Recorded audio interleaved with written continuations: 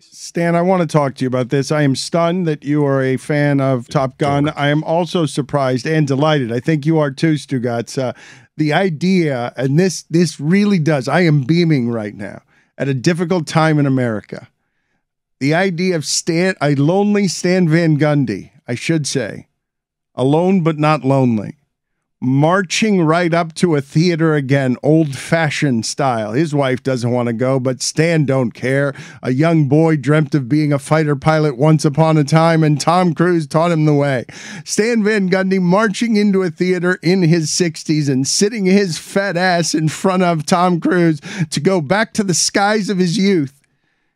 I'm shocked by that, but not as shocked as I am by Mike Ryan and Amin Al-Hassan and their takes on last night's game. So, Stan, I want to bring you in here without telling you anything about how they feel, because I don't know that I could disagree more about how harshly they are raining down on the Miami Heat and the idea that the whole thing needs to be blown up, that they are cowards. So, Mike, you please, if I'm misquoting you on anything, present this argument, because I am floored that you and Amin have been this aggressive in the way you're attacking the Heat for that performance last night. For the record, Stan, I am truly a Heat homer. I love my team, and I'm hoping that I'm wrong. But you have the Celtics in 6. But I had the Celtics in 6 after Game 4. Midway through that Game 4, I kind of knew the jig was up for Miami. Boston isn't even playing well offensively, and they're just clobbering Miami right now. And despite my homerism, I've been sounding the klaxon when it comes to my concerns about the lack of aggressiveness from Bam Adebayo while conceding. He is a marvelous, unprecedented defensive player for this team. He is also someone that I do not trust. I don't trust Duncan Robinson. I flatly never trusted Kyle Lowry, who the metrics have told me prior to his appearance in a Heat uniform is one of the worst playoff performers of all time. This team and its deficiencies are finally coming home to roost right now, and it's not enough with a certainly less than 100% Jimmy Butler. Well, listen, I think right now the problem is the Heat, as they are presently, what we've seen them in the last 2.5 games, are not ready to win this series. You know, whether it's Butler being banged up and truly not healthy and not able to produce, and then Lowry has been horrendous. I mean, he's given them absolutely nothing, really, at either end of the court.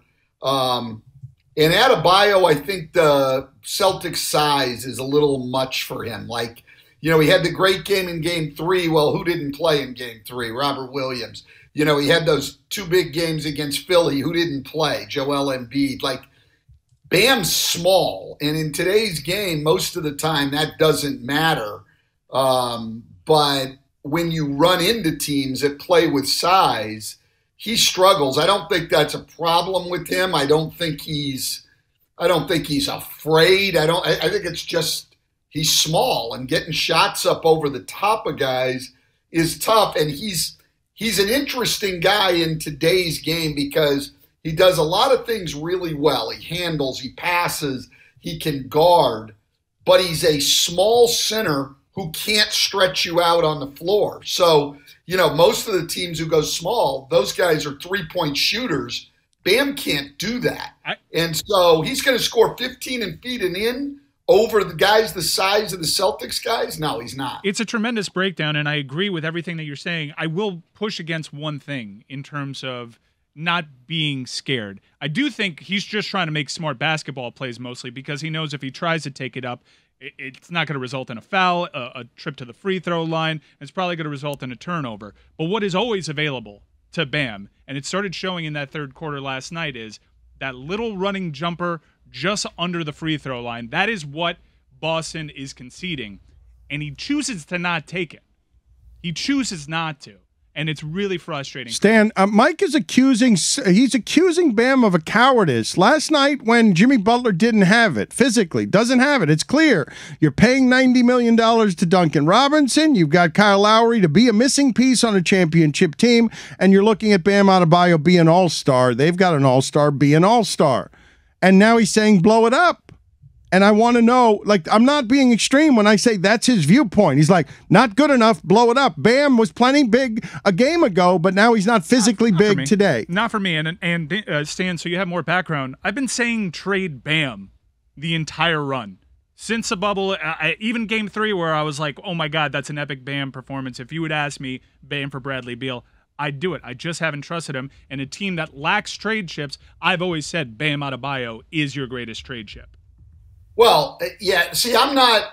First of all, I think let's see what happens for the rest of this season before we get into what we do next year. The biggest problem right now. Friday look, both teams are struggling to score. It's not like Boston's not. These are two really good defensive teams playing extremely hard. Boston's, even though they've had their health problems, they're a little bit healthier right now. The Heat really need Jimmy Butler, and he was fantastic the first 2 games and can't produce right now.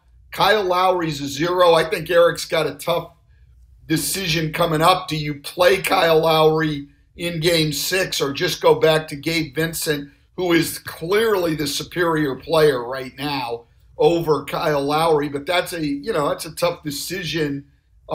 Is it for him to make? Is it? Because I thought they should have made it in the third quarter yesterday. Like, is it? And I say that as understanding, Stan, this, man, I don't understand what you guys do, Stan. I really don't. I don't understand what you and Eric Spoelstra have to do for decision-making purposes. But when he rides with his guys, Spoelstra, Riley, all these guys, they're loyal to a fault with their old guys. And I don't know if Lowry was one of those guys. Wade was, obviously, and he earned it at every turn. But I don't think that's a tough decision. I saw Lowry in this series has been a liability everywhere. Having him around to float around and maybe make a 30-footer once in a while and getting torched everyone else and not appearing to adhere to the 8% body fat rule while also having a hamstring issue. No, of course, Gabe Vincent at least will look quicker than him and be more active and shoot from deeper. How is that a tough decision? I would have done it in the third quarter. Well, I think the decision, I understand what you're saying. I think it's clear Gabe Vincent has been the better player. But the decision you have to make as a coach is, how do we win? And I think Eric Spoelstra is very well aware that Kyle Lowry and Jimmy Butler, neither one are playing well. But if you're going to beat the Celtics, I think the one calculus is those guys are going to have to step up and play, or we're not good enough to beat them. And so you run them out there again. I mean, honestly, you could make the case right now that Victor Oladipo is a better player than Jimmy Butler, too. So, but he looked so bad. He looked so bad last night, Stan. So bad. And they looked incompetent. Like some of their shots, 10 of their shots were just ridiculous. Incompetent basketball. Like you'd see at a playground where kids don't know how to play basketball. Well, wait a minute. I mean, I thought the Celtics looked like that for a large part of the game, too. I mean, Jaylen Brown looked like he couldn't take a second dribble without losing it. I mean, part of the incompetence that we've seen out of both teams throughout this series is that the defenses are more than competent. I mean, these teams both play really hard. They switch things. Everybody on the floor, for the most part, 90% of them anyway, are very good individual defenders. The intensity level has been high. It's not like Jason Tatum's tore it up last night. Jaylen Brown had 25 points. He finally decided, I'm just not going to dribble it anymore. I'll just catch it and shoot it. But it's not like it's a series that's ugly. Let's face it. And I don't think that necessarily implies incompetent basketball. It might imply that the other guys are pretty good. Listen, I think the other thing going into the series, if healthy, I think since the first of the year, Boston's been the best team in the league. I think I'm not saying who will win. The Heat could very well come back and win 2 games, but Boston's the better team in my opinion. I mean, first of all, they are so much bigger. I mean, you look out there and it looks like just size-wise, it looks like the JVs are playing the varsity. I mean, Boston is so big without giving up, without having a skill deficit. So I just think Boston's got more talent. across the board. They've got more size. They're a better basketball team. That's what I see. And I see the Heat fighting really hard, and what gives them a chance is Jimmy Butler being what he was at the start of the series. That gives the Heat a chance. Without that, it's pretty hard. I mean, listen, the Heat luckily had a huge lead halftime of Game 3. Jimmy doesn't play the second half, and even that almost went away. I mean, without Jimmy Butler playing well, this isn't a great basketball team. The classic half Stan, the Stan half yawn. The right mid-sentence there. yawn is my Yes, favorite thing. From Stan it's Van my Gundy. favorite thing that Stan does. Well, it's a little early out here, guys. I'm on the West Coast. No, so that it's has totally- a little bit to do with it. It's his totally it's his fair. Harden Yeah. step back. Yeah. Stan, let me tell you who never yawns. That's Al Horford. He loves an ugly series. And I ask you this as a former head coach. If I gave you 5 Al Horfords, would you win an NBA championship? Well, I mean, you need guy if you're talking his mental makeup and stuff. Yes, I mean, Thank you. Al Horford is. I don't know that I'd want 5 guys with his game, but Al Horford. Please don't take that question seriously, Stan. You got No, to but take. he's been the change in the Celtics from when they were under 500, and Al Horford really wasn't playing well. I mean, you know, don't forget he didn't play really last year. It took him a time to get going. But what he does, here's the thing with Al Horford. The Celtics, while so many teams in the league are trying to play small ball, the Celtics play big, and they play big because of the skill of their players. So, you know, how many times, if you're the Heat, are you running up against a front line of guys like Robert Williams and Al Horford, and then Tatum and Brown are huge too? Well, wait a minute on the huge stuff, Stan, because you're covering the other series. They're also huge against Golden State, are they not? No, not really. I mean, they start Powell at center, who's like a Bam-sized center, and then they bring in Maxi Kleber. Listen, one of the adjustments Ime Udoka made that has been really underplayed is they play their bigs on Jimmy Butler now, and they don't switch his pick and rolls. They just go under. They're giving Jimmy Butler pull-up jump shots, and the reason they're doing that is because they don't want to draw fouls. They don't want Jimmy on the free throw line, which is where he thrives. So he shot 4 free throws in Game 5 yesterday, didn't shoot any in Game 4, and they're just giving him the pull-up jumper. They will live with that, even though he's a good pull-up jump shooter, but he's going to have to shoot it oversized. They've had Robert Williams and Horford guarding him all the time. The Celtics normally a switching team. They're not switching guards onto Jimmy Butler. Great adjustment. They're making he and Bam Adebayo play against guys who are a lot bigger than they are consistently all the time. That Celtic roster, if you look at today's NBA, that's like almost the perfect roster of what you want. They are just absolutely huge, and they've got guys that can shoot the ball. You can argue that their biggest weakness is their ball handling and their ability to get where they want to go against pressure. And the Heat, and Eric has done a great job with this. They've tried to exploit that. They've really gotten into those guys dribbling the ball, and they've forced them into a lot of mistakes. And that's about the only way the Heat have a chance to play them. They've really got to create turnovers, because even at the end of the shot clock, Jason Tatum's like, yeah, that's great defense. You're a foot smaller than I am. I'll just shoot over the top of you. That analysis, Stan, still doesn't tell me when Mike Ryan says Bam Adebayo is a coward. Yes or no? No, listen. Listen, here's the thing is, so you want Bam to prove that he's, not a coward by taking shots that play into Boston's hands. It doesn't matter. I understand the shot Mike's telling him. Why? I mean, do you think there's a reason Boston is conceding that shot?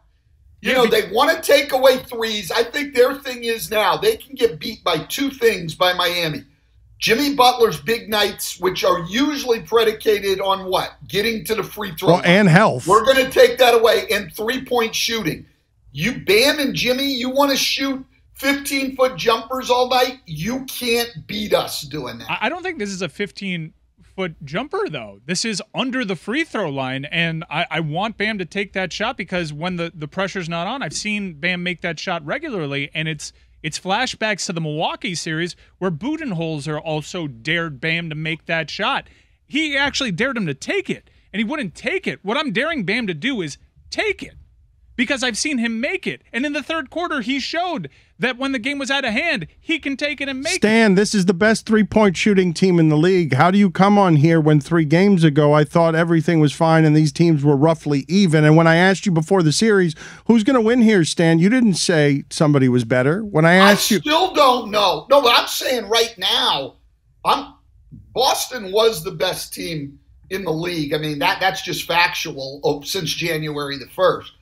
But I didn't pick anybody. I'm still not picking anybody. You don't know what's going on. What I'm saying is Miami, as they're presently constituted, with Jimmy Butler, whether it's an injury or he's just playing poorly, and Kyle Lowry playing like that, the way he's been playing, if this is who the Miami Heat are now physically, then they're not close as a team. And the series hasn't really been close. I mean, come on, the Heat have won 5 quarters in 5 games. Again with the quarters. I mean, he's right. Again with the quarters. The weird the thing gospel of Stan Van Gundy. Again with His the analysis quarters. has been the best analysis on this series I've heard yet. Thank you, Stan. No, Stan, your analysis has been great, and I don't want to leave here because analytically has been great. Again, though, he does not agree with the assessment of Mike that he is a coward. Well, so, he doesn't call anybody a coward. Well, the next question is, it's not just that, though, Mike. I don't understand why it is. You say size, Stan, but I was asking in the earlier hour. When I look at size and look at Bam Adebayo against Grant Williams, I was watching an arena full of people saying, Bam, go attack that. You think you can? I'll tell you what. When your game plan is attack Grant Williams, you're in trouble. Did you watch Giannis against him in the last series? Unless the referees decided to let Giannis get away with offensive fouls, he had nothing he could do with Grant Williams. Grant Williams, look, I came away from that series in Milwaukee saying that Grant Williams might be the best defender in the NBA. He can go out and guard guards and move his feet. Big guys, you can go over him inside. You can shoot turnaround jumpers. That's what you can shoot because you're not going through him and you're not going by him. He's outstanding defensively and tough as heck, afraid of no one, will take his blows like he did from Giannis and get up and play, and then he can go out and shoot. This Boston roster, the only guy who is not an above-average defender and really a well above-average defender that they put on the floor is Peyton Pritchard, and he didn't play in the second half last night. And he just injures guys. They were down at halftime. They shortened their rotation. Everybody they put out there is big and can really guard. So to me, Miami's offensive problems are not really a reflection totally on the Heat. Let's say that Boston defense is for real. Marcus Smart is the blank best defender on the Celtics. Just give me a number. Where would you rank him? First, second, third? Now you're going to get me in trouble. Just answer the question. Just answer the question. Just answer the question. Who cares about them? With all the Boston fans now. Just answer the question. He's not. In my opinion, I would put Grant Williams at the top, and then I would put Marcus Smart in the group of. Well, no, I'd put Robert Williams a clear second. And then I'd put Marcus Smart in the group with Al Horford, Jason Tatum, Jaylen Brown. I mean, to me, those guys are all really. You didn't answer the question. You could be baited in. Okay, so tied. I did. Fifth. Tied for third. With everyone. Tied for fifth. Yes, but that's who their team is. And I would say this, though. I want him aggregated. Juju, Stan Van Gundy said Marcus Smart is tied for 6th or 7th on the Celtics as their best defender. And listen, let me also, before I get in too much trouble, let me also tell you why I think he was the defensive player of the year. No. And I think this is no. This is important. Turn off his mic. Let him speak. Let's go to break. Let Stan speak. Go to break. No. This is important. Turn off his microphone. They were the best defensive team in the league, and his teammates thought he should have been the defensive player of the year. And I think He's still If talking. you're the defensive player of the year, then you are, Stan. You are right. You are right. Other guys, they were the best defense in the league, and those other guys thought he should have gotten it because he's the guy, the head of it. He sets the tone.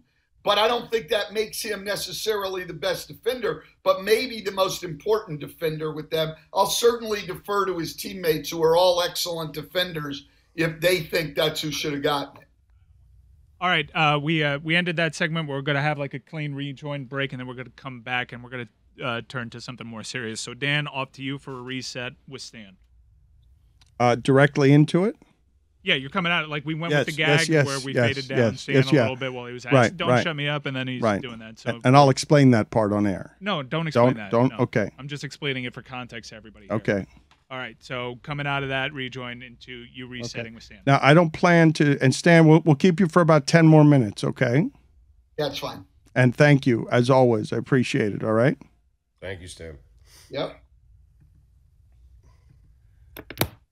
Stan, I like to go to you on issues happening in America. And when the insurrection happened on January 6th, you said this is just the start. This is not something that is going away. And since then, we have seen, basically fomented by Fox News, and now a rally here for guns and a convention where Donald Trump and Ted Cruz and just these heartbreaking messaging things when you've got kids being slaughtered in a school, and you have basically these little uprisings of the mentally ill grabbing guns, and then we get into an argument about gun laws, and we keep arguing, and it doesn't stop it the next time from happening. So I'm yammering a bit, but this has been a heartbreaking time in America. You've been active politically, and we're at war in some ways with each other, and everyone's armed. And kids are getting slaughtered, and we can't seem to stop it. And it's the worst problem. No other country does this as poorly as we do, and it's unsafe here. Our grocery stores are not safe. Our churches are not safe. Our schools are not safe. Nobody wants to believe that's what America is, Stan. Well, clearly it is what we are. I mean, like, you can come away from the latest shooting in Texas and say a lot of things. You can be saddened and frustrated and angered and everything else. But anybody who says they're shocked is lying to you. None of us could be shocked that it happens. It happens regularly. We are numb to it. Our leaders have, moments of silence and offer thoughts and prayers, and nobody does anything. And quite honestly, what the sickest thing to me about this whole thing is that people just use these shootings on both sides for political gain. They're not interested in stopping the problem. Like, to me, what happens with all these mass shootings now is you hear about the shooting, and then all these people, I'm talking about our political leaders, they're just waiting to hear who was the shooter. Because if it was a white guy who wrote a manifesto, well, now, on the left, we've got our villain. We've got Fox News, and we've got all of this. And on the right, they're hoping it was some immigrant from somewhere, where now they can spout their racist beliefs and everything else. No one actually gives a damn that those kids were shot to death in school. No one is looking for a solution. Like, yeah, those guys are all going to speak at the NRA convention. Why? Because those people have money, and the money helps keep them in power, and that's what they care about. And they've got a base of voters out there who want the Second Amendment protected fully and actually even expanded beyond what it meant. And so they're going to appeal to those people. I'm not sure, quite honestly, if we look at, let's say, the Senate, because it's easy numbers, of 100 senators, I have a hard time believing there's 2 or 3 even whose number one priority in the wake of this is we've got to find some solutions so it's safer for kids at school. Everybody cares about the political implications of what's going on. And because of that, anybody who thinks that, you know, this is the greatest country on earth and we don't even care about our kids over who's going to win the next election, forget it. I mean, we are a nation in decline. This is maybe the biggest evidence of it. You would think right now, well, Jacinda Ardern in New Zealand, when they had their mass shooting, she said the immediate outcry from everyone is, we can never let this happen again. And they immediately came together and started trying to find solutions. I don't think the answer to this is easy, but I don't think we elect those people to do easy things.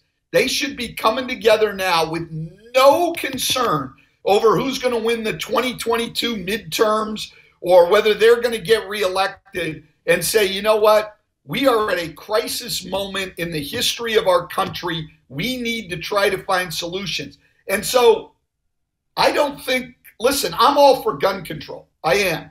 I don't think that's the whole answer. You know, they will talk about, well, this is a mental health issue. Great. What are you doing for mental health in our country? Do we have a mental health counselor in every school? We could do that. Why couldn't we do that? You know, all it's going to cost is a little more tax money or reallocation of what we've already got. You know, there's a lot of things that could help this problem. We're not doing any of them. All we want, on both sides, by the way, all we want is the political issue that helps us and our people get reelected. It's embarrassing, to be quite honest. We're becoming, over this issue and some others, but over this issue, we're becoming the laughing stock of the world, that we would just let this happen to our kids on a consistent basis. I mean, we let it happen to adults too, but when you're going to let it happen to your kids and do nothing about it, I mean, I don't know how much lower we can go than that. And no pause at all to even caucus with your constituency and try to see what exactly the game plan here is. No, the game plan is we're just going to go to the first page of the new Republican Party playbook and the first page of the Democratic playbook. It is infuriating to me, Stan, that 90% of Americans want common sense gun control reform. 90%.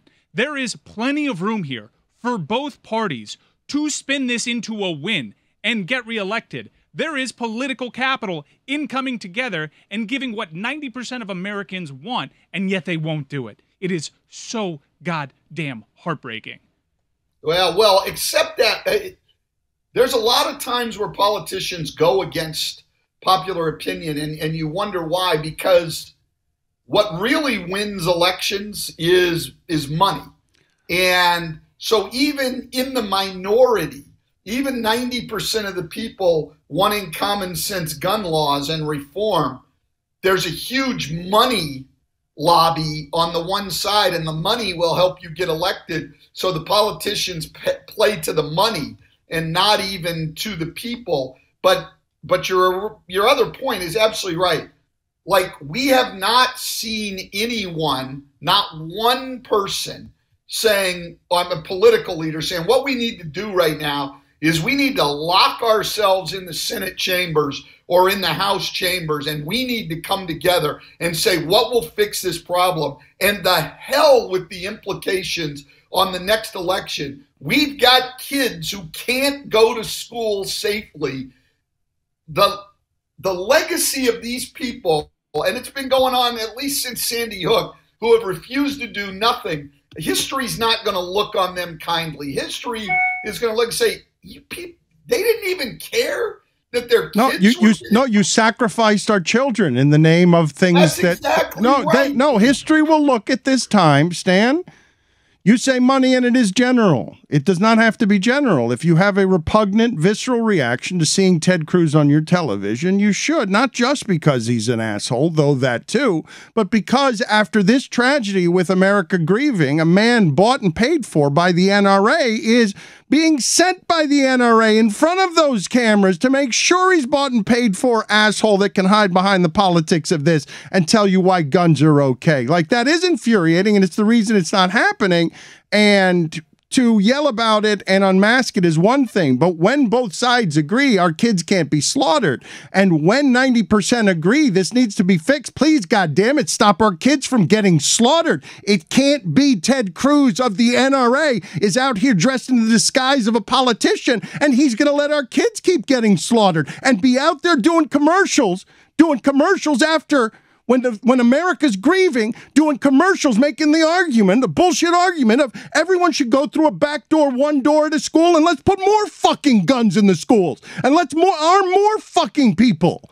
Like, it's beyond infuriating. Like, we can yell about it all we want, but like, what is it doing? 90% of the people say it's so, and we're being told fuck off. Like, fuck off for real, what 90% of you want. We lead, we keep the power, and fuck off. We're going to keep getting your kids slaughtered.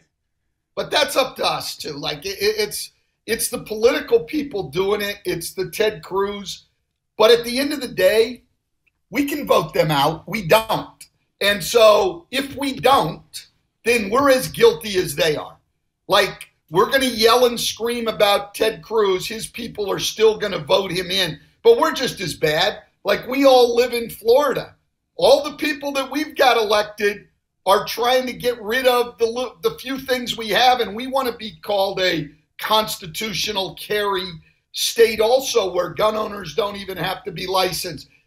We, the people of Florida, are electing them. Like, we all don't care right now. We don't care enough. We all yell and scream and say we care, but we don't care. And the other part of this is, I think from the left, we have to be honest. A lot of just instituting stricter gun laws, which I think is part of the solution, but a lot of that is just so we can feel good that we're doing something, because a lot of these mass shootings, the guns have been obtained legally. These laws wouldn't do anything for them. So there's other parts of this that we've got to come to grips with. This is a major problem that one or two laws are not going to solve. And I don't think right now we have the political will as a people in what we demand of our politicians, and the politicians to do the hard work. Like the Democrats right now want HB 8, the House bill. You know, it's great. I think it should be passed. It won't be because the Republicans won't do it. But that's going to make them feel good that they're doing something, and will have very little effect on what's going on. We need to go a lot further, and nobody seems to be doing, and nobody even on our side seems to be willing to do the work to actually try to solve the problem. The Republicans are going to work against anything. They just want the money. They're truly repugnant, okay? And we just want the appearance that we're doing something and that we care. But no one really wants to do the work and sit down and try to figure out, God, what do we do? Because this is a crisis and our kids aren't safe. I mean, it's where we are now is disgusting. Stan, the rinse-repeat nature of this drives me crazy, where we all get outraged as someone is sitting around plotting which school to shoot up next, or which shopping mall to shoot up next, or which movie theater to shoot up next. And so it bothers me, having been through it in Parkland, and I agree with you, when you have one side that does not care. They are simply so dependent on the money from the NRA, they do not care about the macro, about the larger issue here. And the people of Parkland, I can tell you, lawyers, parents, where they really got involved, I'd be interested in your thoughts on this, was getting the red flag law passed in the state of Florida to help prevent further shootings, and it has prevented other shootings, where if someone posts something on social media, they red flag that person, the authorities can then go to the house. I think what South Florida realized through Parkland is, hey, let's fix what we can fix, because we can't fix the entire issue when you have an entire party that is taking those people's money. And so I'd be interested in your thoughts on what Parkland did and the red flag law in general. Well, those are the people at Parkland, people at Sandy Hook years ago, whose communities were directly impacted. They actually try to do something to find solutions. And again, it's going to take more than one thing, but at least they try. What most of us do and what our politicians do is just turn it into a political thing. On my side, we yell at the Republicans and, we villainize them, which they deserve, but that's a sidelight, but we villainize them. And then on the right, they just talk about us trying to use these shootings to take away their constitutional rights. And we're right back to a political argument and not talking about how do we find a solution where our kids can go to school and be safe and we don't have to worry about them coming home at night. That's people aren't dealing with that. The parents in Parkland did, the parents in Sandy Hook did, but on a nationwide political level, we're doing virtually nothing to try to solve this problem. And so I blame our leaders. I blame the Republican Party, but really I blame all of us. I blame us as voters and people who are part of this and, and I do blame both sides of it because I don't see anyone out there on the leadership level who's trying to find a solution. They're just trying to justify their political beliefs and trying to gain a foothold of power moving into the next election. Nobody cares about those kids who were killed in Texas. Stan, we very much valued your time during the playoffs and always do. You're a friend, have been for a long time. Appreciate your perspective on basketball matters and other matters. And I think I can say, even though people don't think it's objective, that you've gotten extraordinary at that job as a color commentator. You might say that you're not, but it seems like you're having a lot of fun, and it's been nice to see you working on TNT. You have the game tonight, correct? You've got Dallas and Golden State tonight? We do, yeah. It'll be an interesting one. I mean, this is, obviously Dallas back to the wall. It's all been their three-point shooting. If they make them, they've got a chance. And if they don't, they don't. So it's pretty simple analysis on that one. And I just wanted to thank you for giving us so much time during the playoffs. Thank you, buddy. All right. Have a good show, guys.